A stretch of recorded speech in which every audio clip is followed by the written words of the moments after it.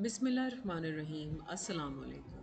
Today I welcome all my students of second year MBBS and BDS to today's lecture regarding the posterior pituitary gland, its relation to hypothalamus.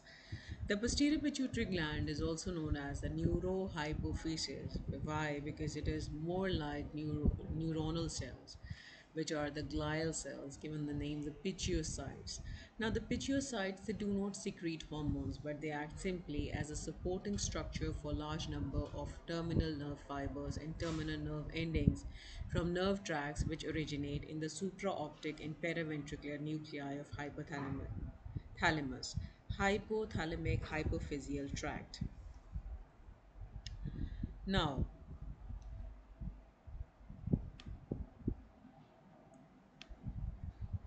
these tracts they pass to neurohypophysis via pituitary stalk, and the nerve endings they are bulbous nodes. They are containing many secretory granules, which end on the surfaces of capillaries and secrete two hormones, that is antidiuretic hormone and oxytocin hormone. See how these hormones they are being produced over there in the hypothalamic nuclei, and via the hypothalamic hypophyseal tract it reaches the posterior pituitary gland. Over there it is stored and is secreted when the need that is required.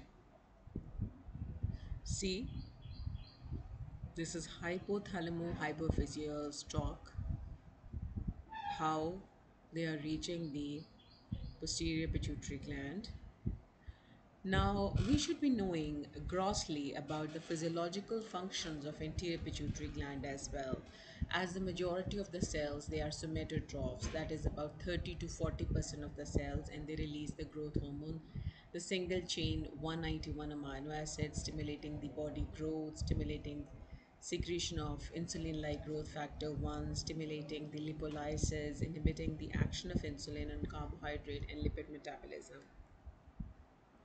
Corticotropes, they release the ACTH. They are single chain amino acid of 39 in number, stimulating production of glucocorticoids and androgens by adrenal cortex, and maintains the zona fasciculata and zona reticularis size as well.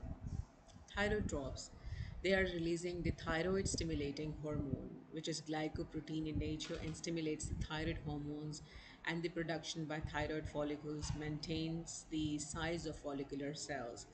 Gonadotropes, which are two, that is the follicle stimulating hormone and luteinizing hormone. Both of them they are glycoprotein in nature. One is stimulating the ovarian follicle development, regulating the spermatogenesis in the testes, and the luteinizing hormone is going to lead to ovulation, formation of corpus luteum in ovary, and stimulates the estrogen and progesterone by ovary, stimulates the testosterone production by testes. Lectotropes, they release prolactin, single chain amino acid, stimulates the milk secretion and milk production. See how the growth hormone that is affecting the adipose tissue, the liver, the muscle. In detail, we are going to learn about it later on, but we should be knowing about that it is going to decrease the glucose uptake, and it is going to increase lipolysis and is going to decrease the adiposity, whereas in liver it is increasing the protein synthesis, insulin-like growth factors, insulin-like growth factor binding proteins. The muscles they are going to decrease the glucose uptake, increase amino acid uptake, and protein synthesis going to increase the lean body mass, and they do have the effect over there in the bone, heart, lung, chondrocytes, bones. They're going to increase the organ size as well as organ function in kidney, pancreas, intestine, isles of Langerhans, parathyroid, skin, connective tissue. Whereas in the chondrocytes, it is going to increase the protein synthesis, RNA synthesis, DNA synthesis, collagen, the cell size, the number, the chondroitin sulfate. So each and everything they're going to increase in size. See, there is sodium retention, decreased insulin sensitivity, lipolysis, insulin-like growth factor 1, protein synthesis, epiphyseal growth, and now abnormalities of the growth hormone secretion. See, There is pan-hypopituitarism. There is decreased secretion of all the anterior pituitary hormones. It may be congenital, present at the time of birth, or it may occur suddenly or slowly at any time during life. Most often, it results from a pituitary tumor that destroys the pituitary gland. Dwarfism, panhypopituitarism during childhood, all the physical parts of the body develop in appropriate proportion to one another, but the rate of development is greatly decreased. A child who has reached the age of 10 years appears to be of that of 4 years age. The hypopituitarism, a person, it does not pass through puberty and it never is going to secrete the gonadotropic hormone. So one third of the dwarfs, however, they have just growth hormone deficiency and they can mature sexually and occasionally they reproduce as well. And there is no adrenocortical or thyroid deficiency there. Because of the small size of the body, there is less requirement of ACTH and TH. In most of the dwarfs, there is retardation of sexual function because of less FSH and LH, but in one third of the dwarfs, there are normal sexual function and they are able to reproduce. Now, human growth hormone obtained by recombinant DNA technology may prove to be a beneficial one. Now, African pygmies and Levi-Loran dwarfs, it is very frequently asked question in vivas as well. In this type of dwarfism, the rate of growth hormone secretion is normal or high, but there is hereditary inability to form somatomedine C, which is a key step for the promotion of growth by growth hormone. In some dwarfs, growth hormone secretion is adequate, but there is defect in the growth hormone receptor. So growth hormone receptors, they are unresponsive and they are given the name of Florian dwarfs. Now, frequently asked question is that we should be able to compare and contrast between the cretinism of hypothyroid as well as that of the pituitary dwarfs. Cretinism in hypothyroidism, thyroid in childhood and growth is not proportionate. There is big protruded abdomen, pot belly, there is protruded tongue, saliva dribbling, whereas in pituitary dwarfism, proportionate growth that is there. Cretins, they are mentally retarded, whereas the pituitary dwarfs, they're intelligent. Cretins, they can never, they are most of the times, they cannot reproduce, whereas the pituitary dwarfs, one third of them, they are fertile. See? Now, panhypopituitarism in adults is given the name of Simon's disease. Now, two tumorous conditions like craniopharyngiomas or chromoform tumors, they may compress the pituitary gland until the functioning anterior pituitary cells they're totally destroyed. The third cause is thrombosis of pituitary blood vessels. This abnormality occurs when a new mother develops circulatory shock after the birth of a baby.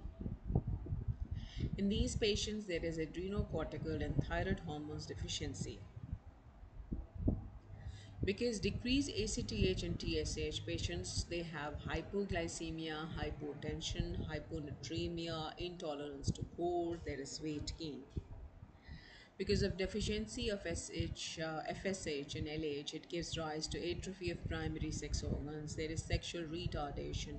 In females, there is disturbance of menstrual cycle. There is growth of tissue retardation. Thus, the picture is that of a lethargic person from lack of thyroid hormone who is gaining weight because of lack of fat mobilization by the growth hormone. Has lost all sexual functions except for the abnormal sexual functions. Treatment is the patient can usually be treated satisfactorily by giving the adrenocortical and thyroid hormones. Now, Sheehan syndrome is one of the very important syndrome which is frequently asked and is seen in females. What happens is that during the course of pregnancy, that because of the more requirement, the pituitary gland increases, and is that's why at more risk of ischemia. Now, what happens is that during the course of after delivery trauma or hemorrhage, there is ischemic necrosis of pituitary gland, and it results sometimes delivery results in severe blood loss, and the shock develops interior arteriolar spasm, hypotension, and blood supply to pituitary decreases. All features of hypopituitarism may be present, and the symptoms vary according to extent and location of gland. Damage to pituitary stalk if connection. between hypothalamus and anterior pituitary is lost due to some damage. Secretion of all anterior pituitary gland hormones decrease except prolactin. Because of loss of PIF, prolactin inhibitory factor, prolactin secretion increases. Hyperprolactinemia, it causes um, medications like dopamine can do it, pituitary stalk related disorders, prolactin releasing adenomas in anterior pituitary gland, causes amenorrhea as a normal pulsatile manner of gonadotropin releasing hormone is suppressed, prevention of positive feedback effects of estrogen, so no subsequent LH surge can lead to galactorrhea. In men can lead to galactorrhea, decrease in sexual functions. The treatment is surgical removal of tumor or by dopamine antagonists like bromocriptine. So this is all about today's lecture, and inshallah tomorrow we'll go for the excess of the pituitary anterior pituitary hormone diseases. So till then, stay tuned, stay blessed, and Allah Hafiz.